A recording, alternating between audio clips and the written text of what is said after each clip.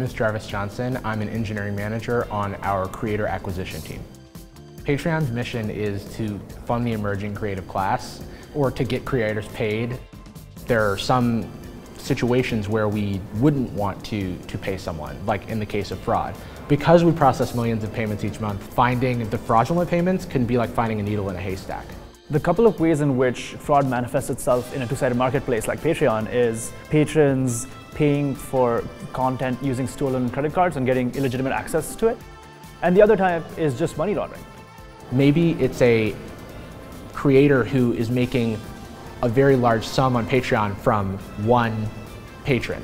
Well, that seems pretty fishy, and that's what's an example of a signal. So whenever a user takes a potentially suspicious action on the site, we actually fire off a background task to go investigate that.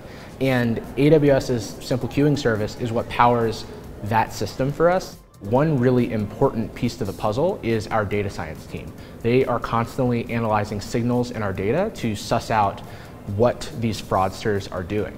And they do that using Amazon's Redshift offering as our data warehouse for doing complex analysis.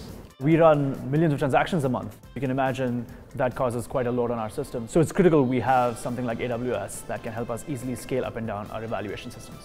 Obviously, there's going to be what's called a false positive rate, where any of these signals could apply to perfectly legitimate creators. We take denying a creator payment very seriously. We want to be sure that we're right. And when we're not sure, we escalate it to our trust and safety teams. The combination of an automated system and a manual system is very important here because it's important to maintain trust with creators. Given that we've got millions of transactions processing a month, it is critical that we are easily able to scale our evaluations, and AWS is critical to that.